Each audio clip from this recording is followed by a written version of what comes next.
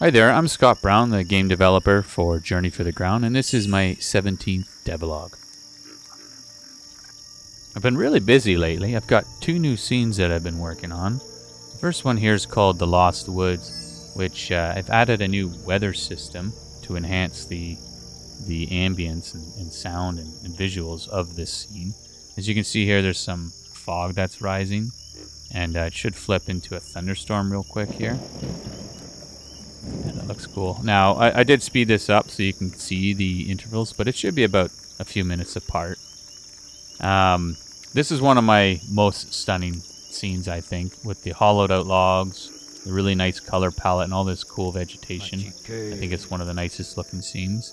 There's going to be these mushroom guys here, which they're actually like a sentient mushroom that you can speak to, but you have to have a certain class, so it's an optional thing that I'm going to allow people to venture on and maybe do some side quests, that sort of stuff. I'm really excited about this scene. I can't wait to start building all the story into it. So that's what I'll be working on next. Now here's some of the mushroom guys that I was talking about earlier. These are models for the Animus class, when you can cast pets and that sort of stuff, and I wanted to use them as NPCs just to save on some time. So I've got a couple different varieties, colors, and all that cool stuff. So I'm going to be rigging these guys up so that they can be NPCs that you can speak to. Now, while I was also in there, I decided to I wanted to make a swamp monster, because what's a swamp without a swamp monster? And he's going to be kind of like the harbinger of this zone, the evil being that resides in here. And he's actually, as you can see here, he's got this really cool looking built-in tree to his back. So he's kind of like an ancient evil from this forest that the mushrooms and this guy are kind of an arrival. So your purpose is to come in here and deal with this guy and pick up some quests if you want. Now, I really jigged him up with some animations that were already done for the cave troll, so it was a much needed break from having to do so many animations in the game. Whenever I can take that opportunity to recycle some of these animations, I will. Now, to just give you guys a scope on the size of the zone here, it's a fairly large scene. I designed it in a way so that it was like a maze where you could get lost in certain areas. I also added lots of these little tiny tunnels that you would crawl through. Kind of like I don't know if you're familiar, or maybe my age is showing here, but like Fred Penner. He used to have these little tunnels that you would crawl into, and that was for kids. I grew up watching it. Anyways, I noticed here that I got some grass growing under here, so I'm just going to fix that.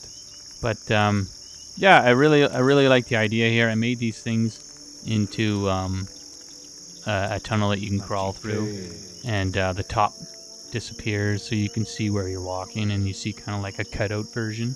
So really fun putting this scene together. The next scene I was working on was the Icy Crypts. This one it's a continuation to the northern lands that I did in my last devlog, and it's just kind of the final area that I was working on, and it's a really fun one to work on too, because it had some nice scenery effects here with the ice and the stalagmites, I believe they're called. I made them into like an ice version. Really makes this place look cold and creepy looking. It is filled with undead, and there's some evil spirits that reside in here that are kind of been persuaded by the main antagonist in the game. So it's an interesting piece of story that I've added to it. Now, I also added some different ways to open doors. There's pick locking in the game, but I also added a quest found item that when you get a lucky random chance at one of these bad guys, they sometimes drop a crypt key, so it allows you to bypass if you don't have a lock-picking class in your team. Now, when I was building this scene, I realized that I didn't have any offhand items. I was trying to make one, and I realized that I only support offhand weapons. So I went ahead, after realizing that I couldn't attach 2 weapons to my mage here, I decided to make a whole bunch of new meshes.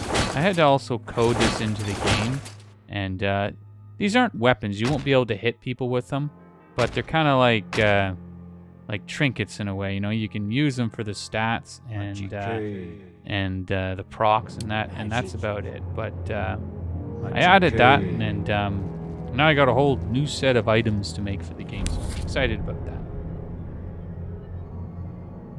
Now, as I was finishing off this zone, I did put the last boss in here. It's actually 3 banished spirits that work together.